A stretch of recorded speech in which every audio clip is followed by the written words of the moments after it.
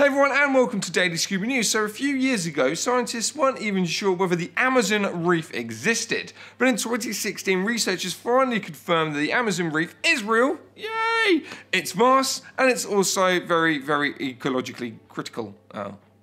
Yay. Go figure. Yeah. Anyway, the area this reef covers is the size of Nova Scotia, because that's how we measure things here. And it stretches from the French Guyana to the Brazilian state of I'm going to say Maranhão.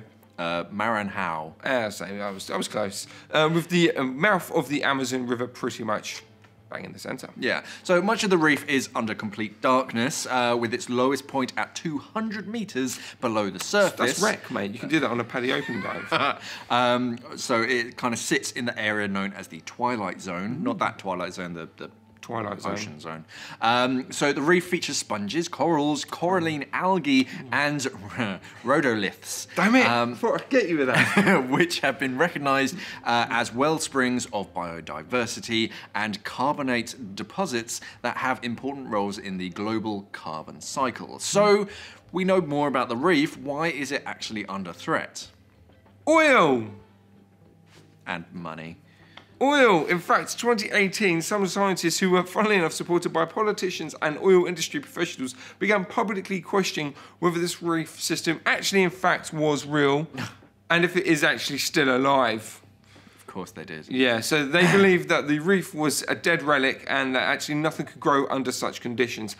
Luckily, though, research has proven that this reef is or has life to it, and it's actually rather fragile. So there's there is life to it. It's good, but yeah, it's in a fragile state. Yeah. So it does need to be looked after. Yeah, but people still don't believe this. Obviously, it's fake news, and oil companies basically want to drill there in the area for oil, just like they did before, because money. Money, money, money. So Brazilian oil companies have already tried to pressure the government to let them back into the waters and just do whatever the heck they want. But public pressure has been too big, and they basically to protect the reef system, so that oil companies were denied access. Thank you. Well done. More of that, please. But of course, we all know how the modern media cycle works, and there is strong possibilities that certain people could, flex their media muscles and try and convince people that the Amazon Reef is dead, or just a lost cause, or even that it doesn't exist altogether.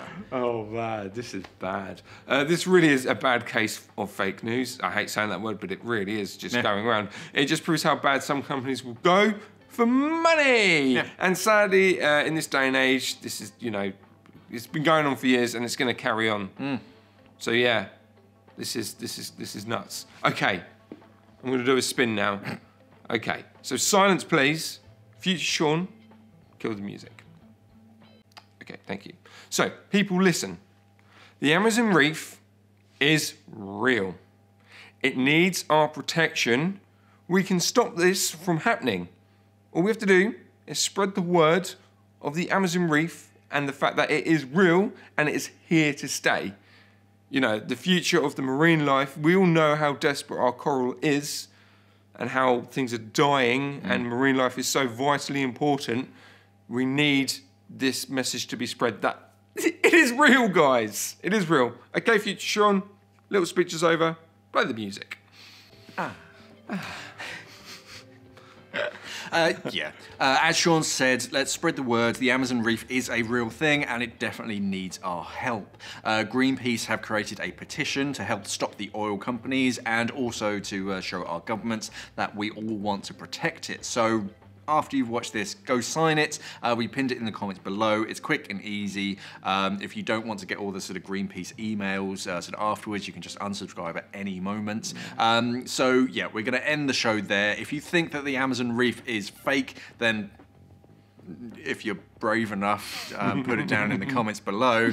Yeah, it's sad that it's just kind of like all they want to do is just line their pockets. They just to dig some more oil, and they just don't care about killing not new, but ancient reefs. Yeah. It's just like... They worked perfectly fine beforehand. The only reason why they're endangered is because of previous oil work that was in there, which I'm guaranteed the oil companies knew that there was probably a reef system in there, but they kept stum about it. Yeah, no. Yeah, instead of investing in something else, they're just like, oh, screw it, we'll just dig. Yeah. Anyway, thank you for watching, and of course, safe diving. You can now put your vote in the petition down below. Clickety. Clickety, click, click. Rudolph the Red-Nosed Reindeer. Hey everyone, and welcome to Daily Scuba News. So we all know that great white sharks are a migratory species, and they migrate between Nova Scotia and the Gulf of Mexico. And they're also known for just kind of racing past the mid-Atlantic states, just like a highway, to get from one place to the other. And if you didn't, well, now you do.